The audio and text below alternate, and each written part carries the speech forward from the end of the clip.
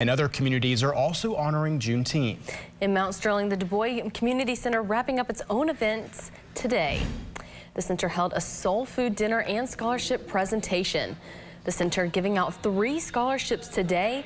Organizers say their events began Friday with an art and history expo and continued Saturday with an informational fair. They say this weekend has provided the chance for them to honor their freedom, families, and fathers. Juneteenth, the reason it's celebrated is because we're not free until we all are free. So when Texas wasn't free, Kentucky wasn't free, and different other states were not free. So we want to make sure that we are all free.